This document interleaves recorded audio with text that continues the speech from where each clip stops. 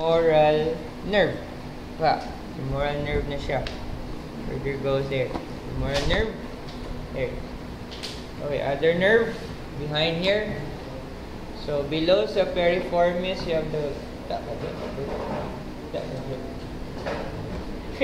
you have the largest nerve there. You have your sciatic nerve.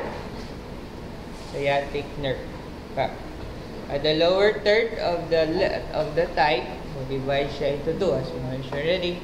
So one that goes behind the leg, so it calls your tibial nerve. And the other one that goes laterally, you have your common peroneal nerve. Okay. So, your common peroneal nerve, as we discussed further, will divide into two. Diba? At the level wherein it pierces towards the peroneus longus. So, ano siya? So, duha na siya. So, one that is found anterior to the leg. So, you have your deep peroneal nerve.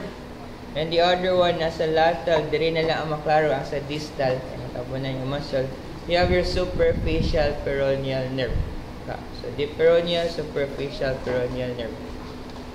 Okay, clear? Clear. Questions? Okay.